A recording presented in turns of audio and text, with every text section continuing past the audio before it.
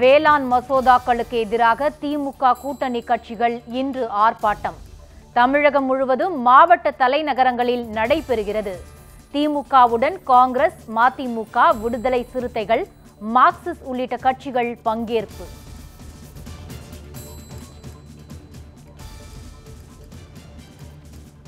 வேளாண் சட்ட எதிர்ப்பு விவகாரத்தில் என்ன நடந்தாலும் பின்வாங்க போவதில்லை என ஸ்டாலின் எச்சரிக்கை.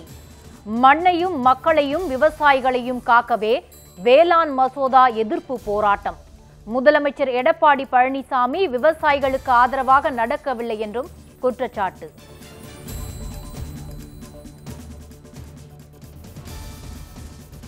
பரபரப்பான அரசியல் சூழலில் கூடும் அதிமுக செயற்குழு. முக்கிய தீர்மானங்கள் நிறைவேற்றப்பட வாய்ப்புள்ளதாக தகவல். செயற்குழுவில் 300க்கும் மேற்பட்ட அதிமுக நிர்வாகிகள் பங்கேற்பு.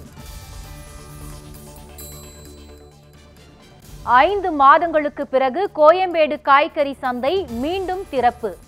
குத்து விளக்கு ஏற்றியும் ரிப்பன் வெட்டியும் திறந்து வைக்கப்பட்ட கோயம்பேடு காய்கறி சந்தை. மொத்த வியாபாரிகளை தவிர பொதுமக்கள் சந்தைக்கு வர வேண்டாம் என வியாபாரிகள் சங்க கூட்டமைப்பு வேண்டுகோள்.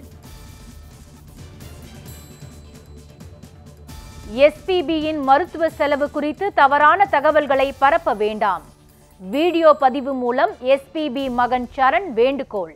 சமூக வலைதளங்களில் பரவும் தகவல்கள் தங்களை காயப்படுத்துவதாக வேதனை.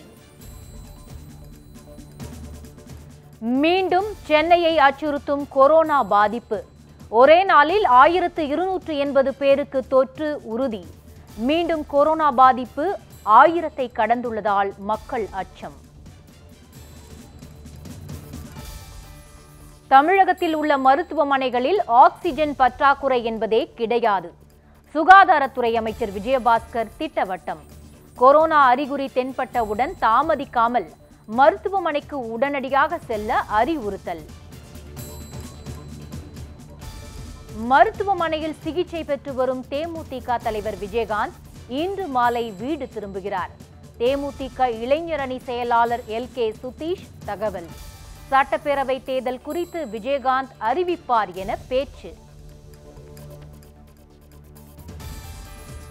நெல்லை மாவட்டம் காவல் கிணறு இஸ்ரோ மையம் அருகே 2 நாட்டு வெடிகுண்டுகள் வெடிப்பு.